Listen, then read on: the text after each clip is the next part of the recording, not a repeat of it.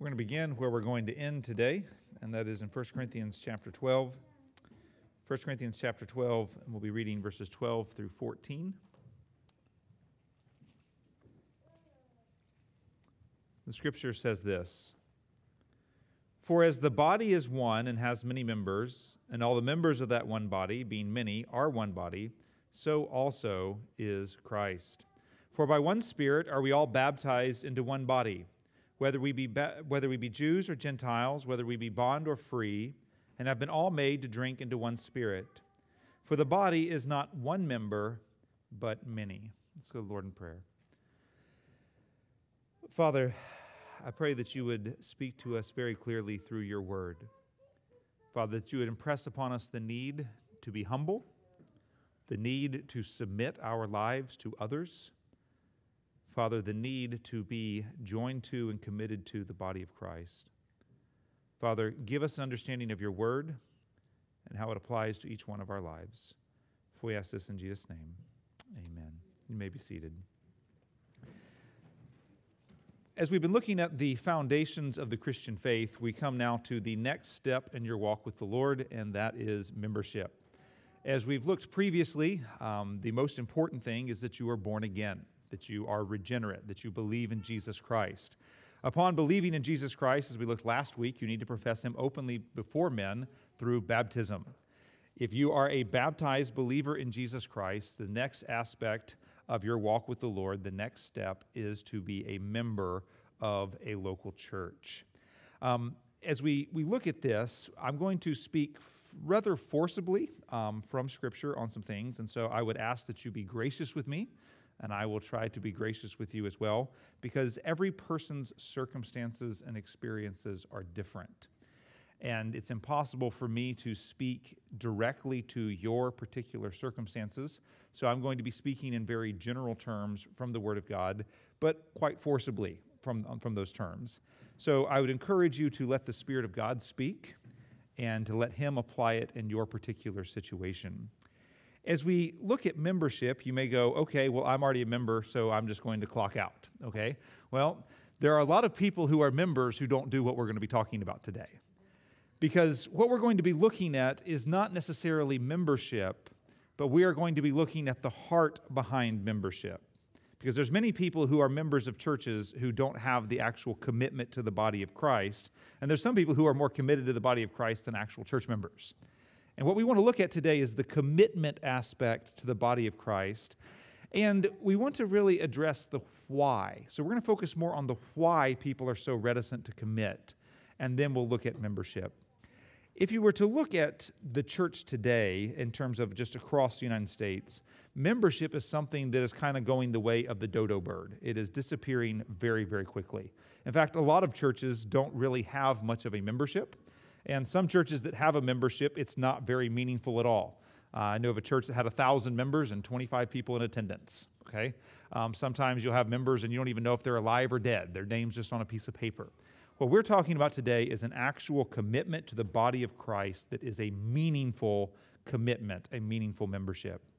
If you ask why is church membership declining, well, there's several reasons, but it's kind of two factors. One, you have pastors who are doing away with membership. And there's a reason behind this. A lot of churches that are planted today do not have church membership.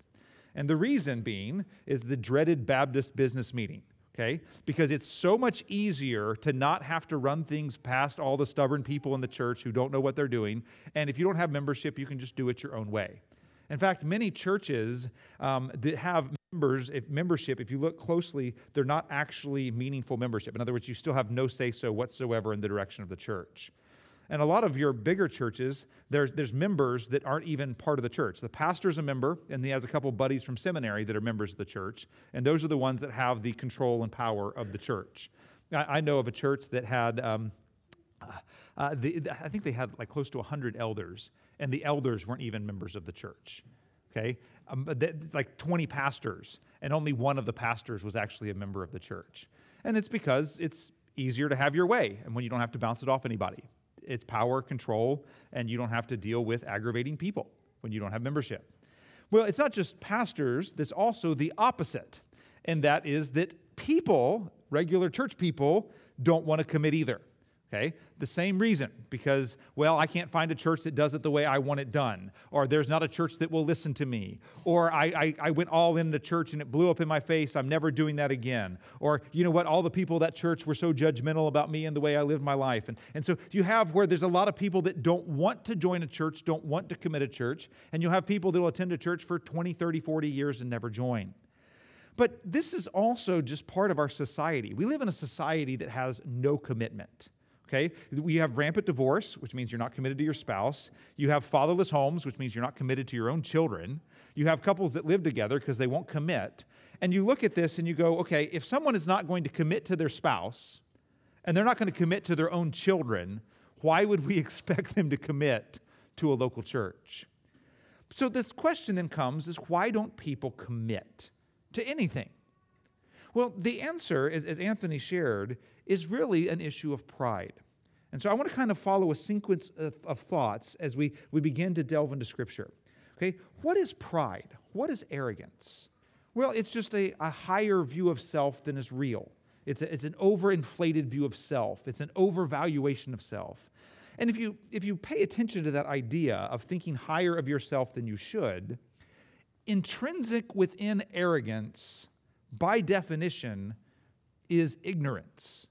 The reason I think I'm so great is literally because I do not know the facts concerning myself. So for example, if you took a freshman in high school and he wanted to try out for the football team and he believed that he was the greatest quarterback that ever lived. We all know if you believe as a freshman in high school you're the greatest quarterback that ever lived, you are very ignorant. You must not know about the NFL or Division I college football. You must not have a clue about Joe Montana and Tom Brady and Troy Aikman and Brett Favre and all those guys. You must have no clue about it. You have to be ignorant to be that arrogant. But you know what happens when you are ignorant and arrogant? You know what you realize? Just like that high school freshman, nobody can speak into my life because they don't know what I know. I don't need a coach. Okay? I don't need anybody to give me any type of advice. My throwing motion's fine. The problem is the wide receivers ran the wrong route. It's not my accuracy. Okay? It wasn't that I held the ball too long and ran outside the pocket. The problem is I need new linemen. The problem is always someone else because I have life figured out. If you notice, this is one of the big problems in marriage. The problem can't possibly be that I'm a bad spouse. No, I just married the wrong person. They need to be talked to. They need to be instructed. The problem can't be me as a parent. No, I just got defective kids. That's the way we view the world. The problem can't be that I have no clue about money. No, the entire system's out to get me. No, it's possible that you are ignorant. But what happens when you are arrogant and ignorant is you will not commit to anyone. You are independent. No one can tell you what to do. And that leads to by the way, to power issues. If you're the only one that knows what's right, then you should be the one that coaches the football team. You may be a freshman in high school, but you should be the one calling the plays. You may not have a clue about foreign policy, but you know more than all of the secretaries of states. You can't even tell me the capital of Iran, but you know all about what we should be doing with Iran and Hezbollah and all that type of stuff. You see, what happens is our ignorance produces this independence, which produces a hunger for power and control. You can see that in the church. Well, I'm not going to join because no church does what I want it to do. Or a pastor. We're not going to have membership because I'm the one who knows better than everybody else. Now, if you look at that and you look at the opposite, what is the opposite of arrogance and pride? It's humility. You know what humility is? It's an accurate view of self. It's not undervaluing self. It's an accurate view of self. You know how you have an accurate view of self? You're not ignorant. You watched the tape and you saw how bad of a quarterback you really are. You looked at the stat line afterwards and you go, wow, I have a 10% completion percentage. I'm not the greatest quarterback that's ever lived. Okay? You look at your finances and you go, I'm broke. Maybe I don't understand money. Okay? That's what happens. Humility, it gets created through knowledge about yourself and about the world around you. And guess what humble people realize? Exactly what Anthony shared this morning. You know what humble people realize? I need help. If I'm going to be a good mom, I need to find someone who's a good mom, and I need to submit to them and listen to them. if I want to have financial freedom, you know what I need to find? Somebody who understands money. And you know what? I need to listen to them. Not go, well, they're stupid. They don't know what they're talking about. Well, that's the way to be poor. It is. If you want to have anything in life, you have to find someone who has it, and you have to submit to them. Okay? That's just the way it goes. And you know what happens in submission is you're relinquishing power and control. And you're listening to other people. Now, with that in mind, we need to understand that most deadly form of pride there is, the most deadly arrogance there is spiritual pride. Where I believe that I am closer to God than everyone else I know. And that is an overvaluation of self, and because of this, I don't need anyone else to help me in my walk with the Lord. Now, I want you to look in Ephesians chapter 5 with me. In Ephesians chapter 5 and verse 18, he's talking about walking in the Spirit. And the way you walk in the Spirit and the way that manifests itself in verse 19 is that you're singing songs to other people to encourage them in their walk with the Lord. In verse 20, you're giving thanks. These are all marks of walking in the Spirit. But verse 21, guess what is a commanded mark of walking in the Spirit? Submission to other believers. That is something that is commanded. Okay, so let me put it to you another way. If you are not living in submission to other believers, you are living in direct rebellion against God. It's sin. Okay? Well, why would you be commanded to submit to other believers? Because hopefully you have the humility to realize you're not all that in the loaf of bread. Hopefully you have the humility to realize you need help. Hopefully you have the humility to realize that you're not the smartest person in the room. You're not the closest person to Jesus. And by the way, if you are the closest person to Jesus you know, you need to make new friends. I mean, that's just the reality. If you're the smartest person in the room, you're in the wrong room. Okay? Either that or you're completely blinded by pride. You need other people that have the permission to speak into your life and your walk with the Lord. And you need to listen to them. You need to find people who are further ahead of you in their walk with Jesus Christ, and you need to come behind them and listen to them. You need to submit to them. So what does this mean? For me, this is becoming a very important thing to me. As a pastor, all the time I get criticisms, whether it's just anonymous comments or emails or notes. And here's the thing. When somebody comes to me and they have a criticism, I have one real question that I'll find out. I don't ask this directly. I have asked this directly. But this is the question that I really want to get at. Who are you submitted to? And if the answer is nobody, I completely ignore what you have to say. Why? Because if you believe that you are the most spiritual person you know, then you're an arrogant fool. And I don't listen to arrogant fools. You see, I live a life of submission. Everything I'm saying here this morning comes from submission to other men and women who are wiser than me, who have helped me understand this. I live a life of submission to the membership of this church. Why? Because I don't have all the answers. And I have had to surround myself with people who are further ahead. If you are not willing to do that, then no one should listen to what you have to say. Okay? If you want to go somewhere in life, you need to be living a life of submission. Okay?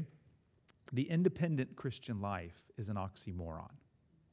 You can't find it in Scripture. Lone Ranger Christianity is absent from Scripture.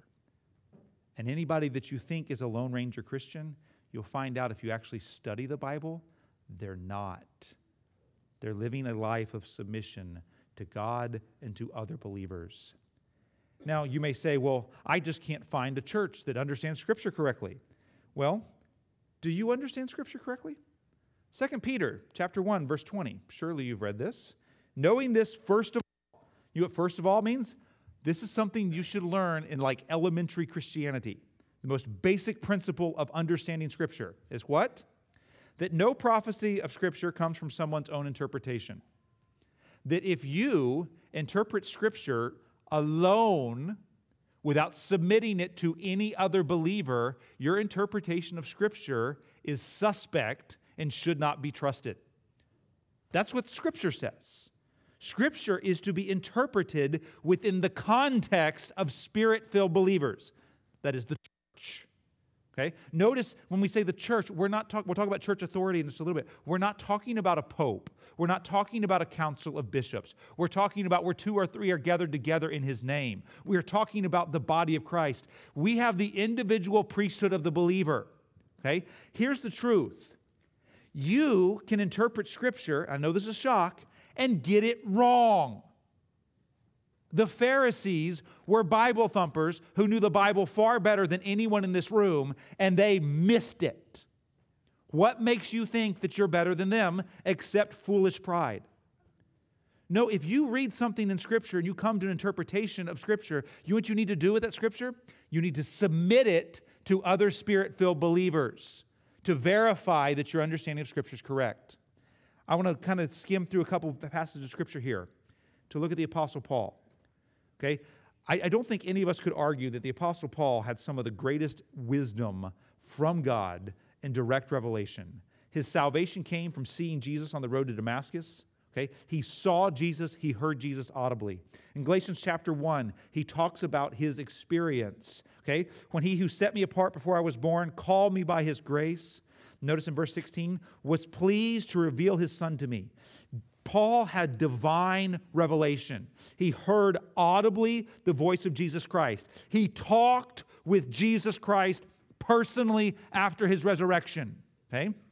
And verse 17, he didn't go and consult other people. But you know what he did? In verse 18, he went and spent 3 years in the desert of Arabia. Okay? 3 years alone, reading the Bible. 3 years by himself, getting divine revelation that you can read about throughout all of Scripture. Now, when we look at this and we go, well, this seems the opposite. Paul's all by himself, spending 3 years alone with the Bible. No, let's just stop for a minute. Paul is demonstrating humility here. This is a man who has studied the Bible his entire life, thought he was living for God, and realized that everything he thought that he was doing for God was actually against God. And you know what people do when they realize they make that big of a mistake? They humble themselves, they shut up, and they don't say a word until they've actually figured it out. And so for 3 years, he doesn't teach, he doesn't stand in the pulpit, he doesn't instruct. For 3 years, he keeps his mouth shut and listens to God because he realized his entire life he missed the boat. His entire life he was wrong. You know what arrogant people do? When they find out they're wrong, the first thing they do is, I got to run and tell everybody now that I figured out the truth. No, you need to be quiet for a little bit. You need to back off for a while. You need to have the humility to realize that you were blinded, okay? And you need to take some time. Well, then, what does Paul do? Well, Paul is writing to the Galatian church, and he's showing his authority in interpreting Scripture. Where does authority come from? Well, verse 18, he went to Peter the apostle and submitted his divine revelation from God himself. And then in verse 19, he went to James, Jesus' brother. The apostle Paul submitted the gospel he preached to others. Even though he had divine revelation and audibly spoke face to face with Jesus after his resurrection. Okay? You and I have no excuse to not submit to other people.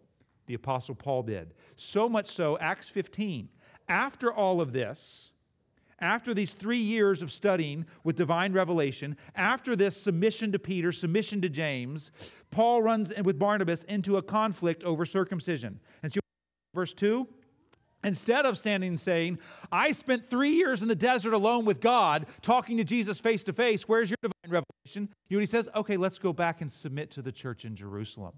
You know what he does? He goes back to the apostles and elders, and as we're going to see, not just the apostles and elders, he goes back and lives a life of submission to the gathered church. He goes in verse 2 to Jerusalem, to the apostles and elders. In verse 4, they are welcomed by the church along with the apostles and elders. Okay, this is important because we so often, when we begin to look at this, and this is by the way, why we are a congregational church, because we believe that God has vested within the congregation authority. He has not created an ecclesiastical body. As we're going to see, the apostles and elders themselves, in answer to this question, submit to the local church. They have this discussion over circumcision. And notice the letter that they write at the end. Okay?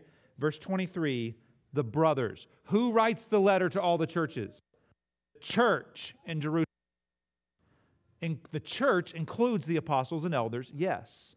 But what is this showing us? That it was not the apostles that came out of their closed-door meeting and told the entire congregation at Jerusalem, oh, by the way, this is from God, this is what we're doing.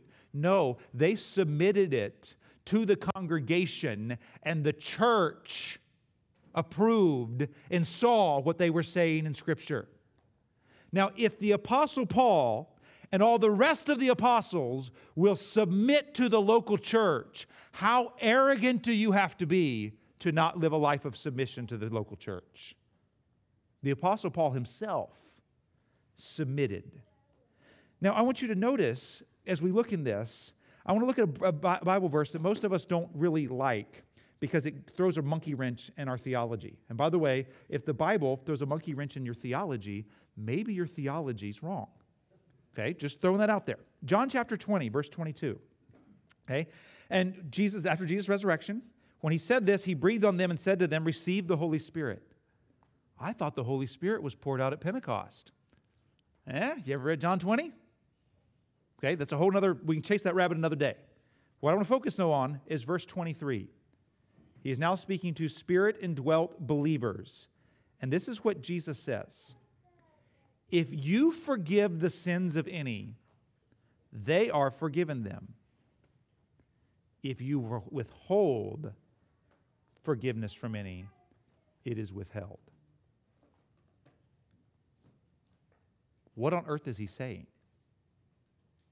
It sure sounds like that Jesus is giving his disciples an authority over who's in the kingdom and who's not. Well, what about Matthew 18, verse 17? Talking about someone who falls into sin. Notice what he says?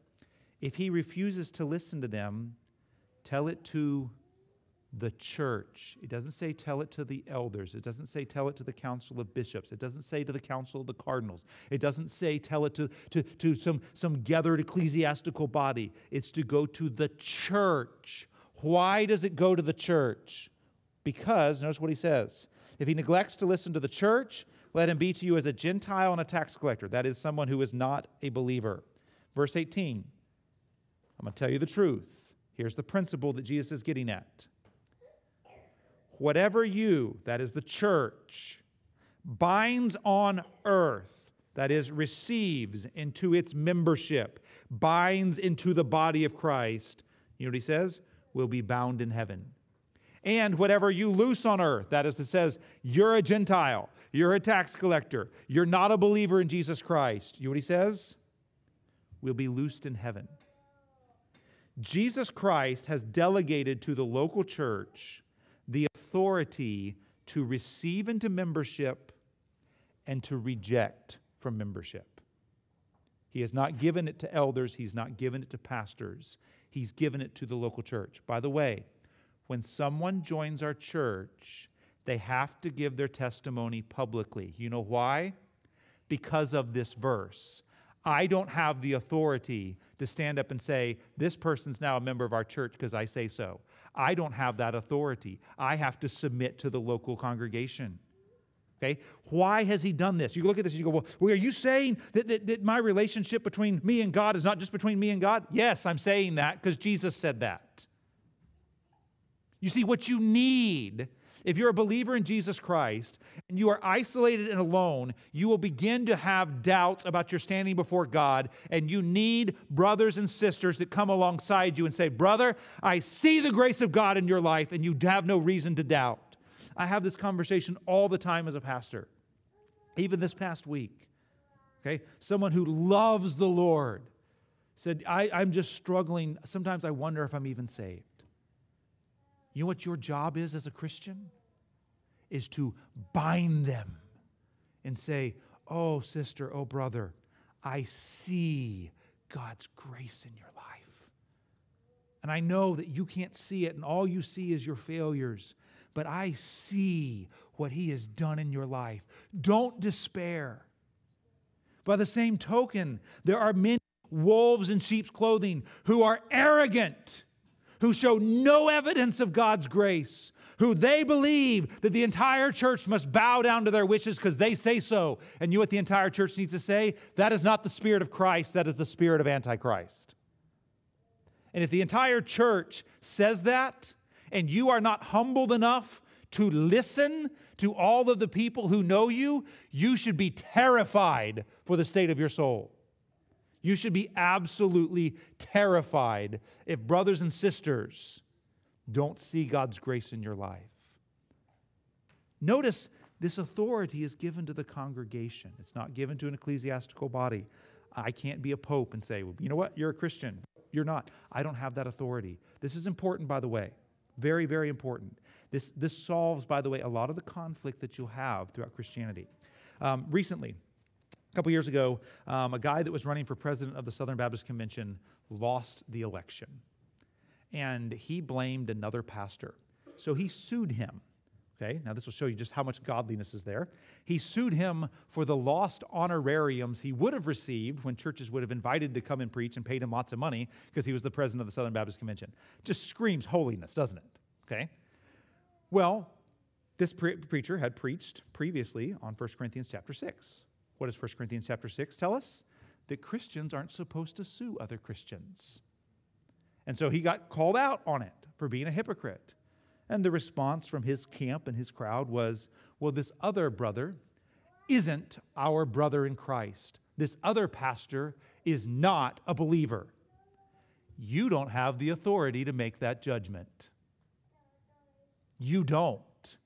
Unless his local church, filled with people who have known him, had him in their homes, been in their homes, examined his fruit, and seen him, if they say, we see no evidence of his faith in Christ, okay, then you may have something there. But you don't have the authority to look at some random guy on TV and go, he's not my brother in Christ. You don't know him. That's arrogance. You're imposing an authority that belongs to Jesus Christ that He has delegated to the local church, not to you. You don't have the authority to look at a brother in Christ who has been welcomed and received by the local church and say, I'm not going to treat you like my brother in Christ because I don't think you are. You don't have that authority. That is arrogance. You are to live a life of submission, a life of humility. Now, when we look at this, you go, well, I don't see membership here, but you can see it through all of this. How do you know who's in the church and who's outside the church? Well, the church determines who's in the church and who's outside the church. We don't let just random people come to our church and tell us what to do. Why? Because I guarantee you Satan would love to tell our church what our theology should be. Well, it's our members that get to determine our theology. It's our members that wrestle with Scripture together. Okay? Well, how do we know who's in and who's out? Well, if you look throughout Scripture, that you can see this precedent of knowing who's a believer. Notice in Matthew 18, okay?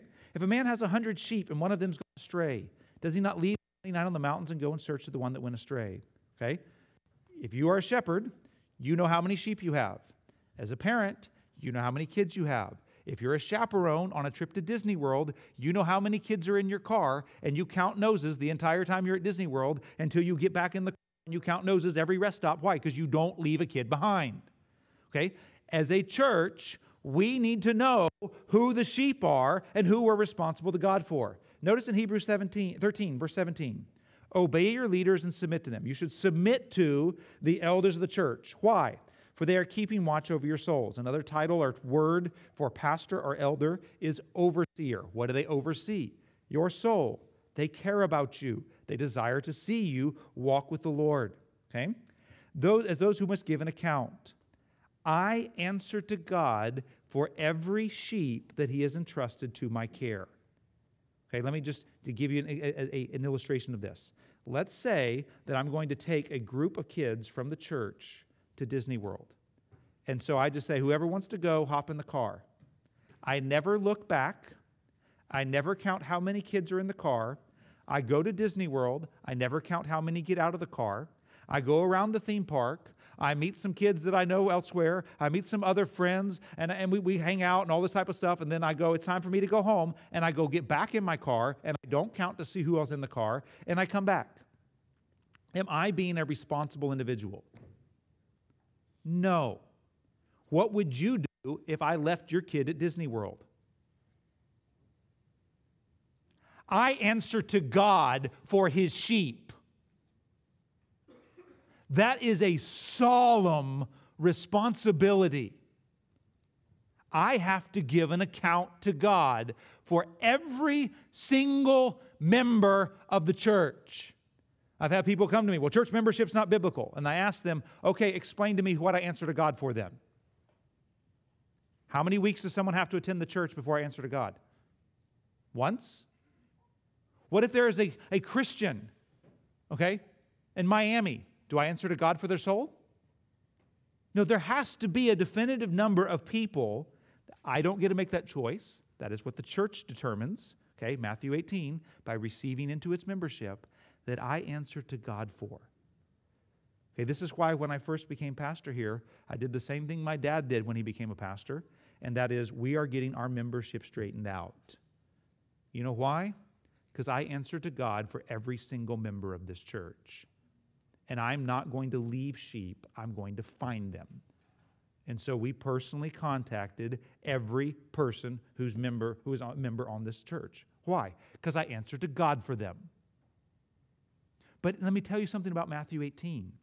Matthew 18 is not directed to pastors. Matthew 18 is directed to Christians. You are responsible for the members of this church because you are covenanted together and part of the body with them. You're responsible. The same way you're responsible for your hands and your feet, you're responsible for the other members of the church. You have to keep track of them. You have to watch out for their souls. That's what it means to be a member. It's not just to come and give me permission to be your pastor. No, you join the church. And if I die, the church still exists. If I die, the membership still exists and should still care for one another. Okay? That's the part and responsibility that we play, that we are responsible before God for each other, and we watch out for each other, and we make sure we don't lose any sheep. We make sure that no sheep go astray. We watch out and we help one another. Notice this throughout Acts chapter 1. Notice there were 120. Acts chapter 2, verse 41, there were about 3,000. Acts chapter 4, verse 4, there were about 5,000. The early church knew and published and made it clear how many members they had. You go, well, it said about so many. Notice Acts chapter 4 and verse 32. Now the full number. In other words, even though the church was over 5,000 people at this point in time, they were still able to keep track of who was actually involved in the life of the church. And they were able to give an account for the entire number of their membership. Some people will say things like, well, mega churches aren't biblical. The very first church was a mega church. The issue is that we have adopted a model of membership where you have one man that's responsible for everyone, and we're not responsible for anybody. No, we're all responsible for one another. And if we each took that responsibility seriously, where I'm going to be watching out for the people in my small group, and they're going to watch out for me, you know what you have? You can have a church that meets in Solomon's portico of 5,000 people, but they meet house to house, keeping track of every single one of their members. That's exactly what you have in Acts. To keep track and be able to know, this is my brother in Christ, I'm accountable to God for him. This is my sister in Christ. I'm accountable to God for her. We are in this body together. By the way, Acts chapter 9, verse 26 is a very difficult passage of Scripture to explain if you don't believe in church membership. Because when Paul came to Jerusalem, he attempted to join the disciples and they said no. Explain that one if you don't believe in church membership. They met in public. What did they do?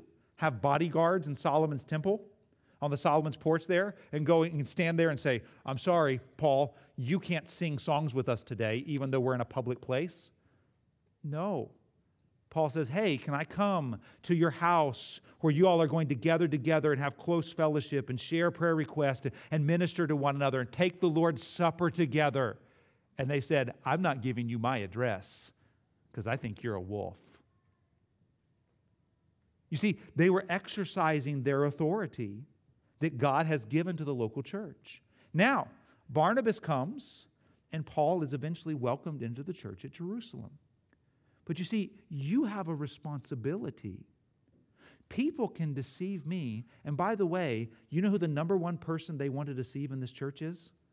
Me. Why? Because I'm the shepherd. I'm the one that's supposed to protect the sheep. And I'll be honest with you, when we've had wolves come into our church, sometimes I'm the last person to find out. You know why? Because they're willing to bite you. They're not willing to bite me. And what they'll do is they'll bite you and they'll try to make you sound crazy to me so that when you come saying, hey, they bit me. I've had this happen before. There's people will come and proverbially, hey, so-and-so bit me. Well, did they really? You know, I've talked with them about this, and I've made huge mistakes before. Why? Because they're trying to deceive me. That's why the membership is determined by the members, not by the shepherds. Your job is to inspect fruit. Your job is to go pull on the wool and see if it comes off. Okay? Your job is to listen to someone when they give their testimony, to meet with someone when they start visiting the church and see who they are, have them in your home, see if they're walking with Christ. Why? Because you may be a Barnabas that brings in someone that I would reject, and I would be wrong. But you also might protect the congregation by exposing a wolf that has me deceived. This brings us to the passage of Scripture that we began with in 1 Corinthians chapter 12, where it speaks about how the body, in verse 12, has many members. All the members of that body, though many, are one body, so it is with Christ. For one Spirit, we are all baptized into one body, Jews or Greeks, slave or free, and we're all made to drink of one Spirit.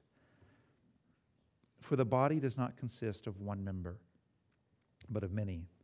Verse 18, as it is, God arranged the members in the body, each one of them as He chose. If all were a single member, where would the body be? As it is, there are many parts, yet one body.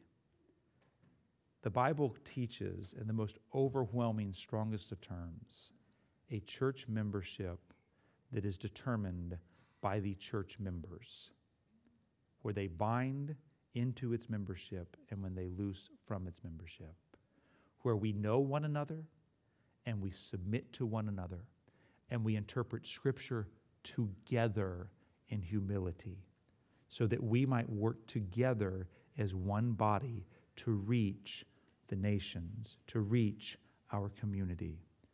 This is a nice segue into what we're going to be looking at next week, which is finding your place in the body of Christ to serve. Okay? You need to not just join to have your name on a roll. You need to join so that you can use your gifts to advance the body of Christ, to advance the kingdom of God. I tell people when we talk about joining, it's like, well, you don't just need our accountability. We need you to hold us accountable. I need wisdom. As someone who submits to the congregation, you know what I need? I need spiritual men and women in the church who are devoted to the Word of God that can speak wisdom into my life and into our church.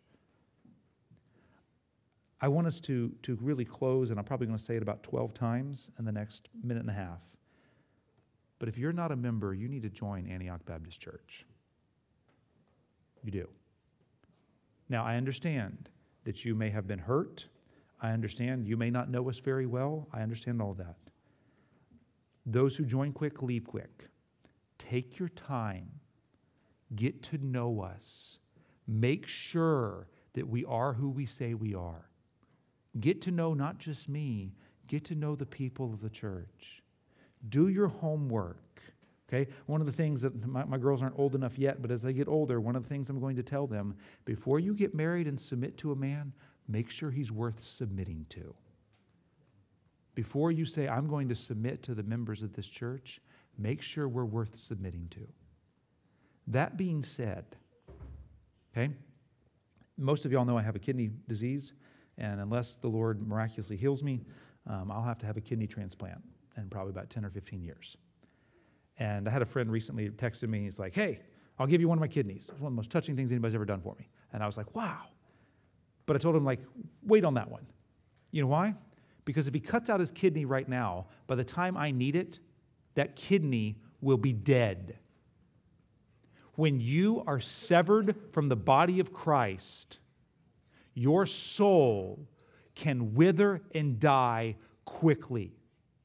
You are prime for Satan's attacks. He is a roaring lion walking about, seeking whom he may devour. And the more comfortable you get, not living a life of submission, the more blinded by your own pride you will become, and the more open you will be for Satan to destroy you and your family. You need to be enclosed in the fold every night with the shepherd sleeping across the doorway. Okay? If you understand the sheepfold idea, the sheepfold in the Middle East that Jesus talked about so often, okay, it was a U shape with about a 5-foot opening. And when Jesus says, I am the door, no one comes in the sheepfold but by me, what would happen is the shepherd, every night, he would bring the sheep into that enclosure, and he would count every single one of them as they walked through that opening. And when the last sheep was in, he would lay down and sleep across that opening. There was no getting in or no getting out but through the shepherd. You need to be enclosed in the sheepfold. You need to be counted on a regular basis. I have a spreadsheet on my computer where I keep track of every member of our church, when they're in church, when they're not in church. Why? Because I answer to God to make sure every sheep's in the sheepfold.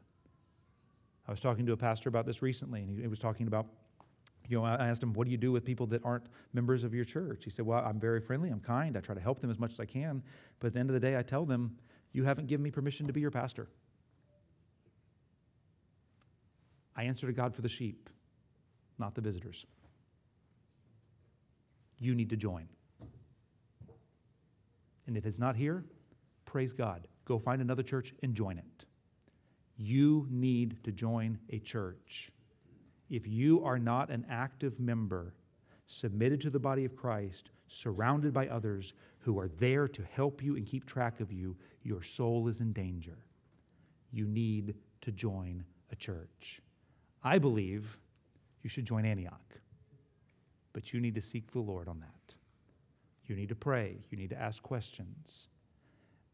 If you are not a believer in Jesus Christ, you need to forget about church membership and you need to run to Jesus. You need to believe in his death, burial, and resurrection. If you believe in Jesus Christ and you have not professed him openly in baptism, you need to get baptized. But if you're a baptized believer in Jesus Christ, the very next step in your walk with the Lord is you need to join a church. And if you're a member here, don't take that responsibility lightly. You need to remember that you answer to God for your brothers and sisters. May we live a life of submission the same way that Jesus Christ submitted to his Father. Amen.